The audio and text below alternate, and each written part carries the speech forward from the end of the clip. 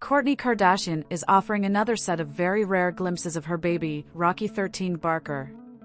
The infant babe, whom she welcomed with husband Travis Barker in November 2023, was featured in a new gallery of images and videos the reality TV star shared via Instagram from some recent travels. On Wednesday, August 7th, the Keeping Up with the Kardashians alum took to the social media platform to post an overview of the family's adventures through the Midwestern city, where she and her husband were also joined by their other children, Travis' son Landon Barker and former stepdaughter Adriana de la Hoya, from his previous marriage to Shauna Mogler, as well as Kardashian's children, daughter Penelope and son Rain, whom she shares with ex, Scott Disick. It is unclear if the mom of four's eldest son Mason Disick was along for the trip, as he did not appear in any pictures.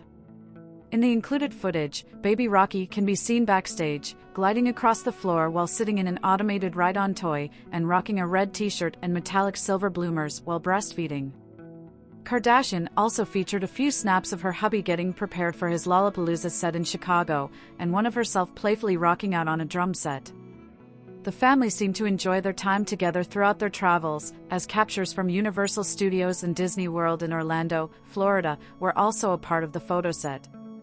Summer Adventures, Part 1, the caption they upload.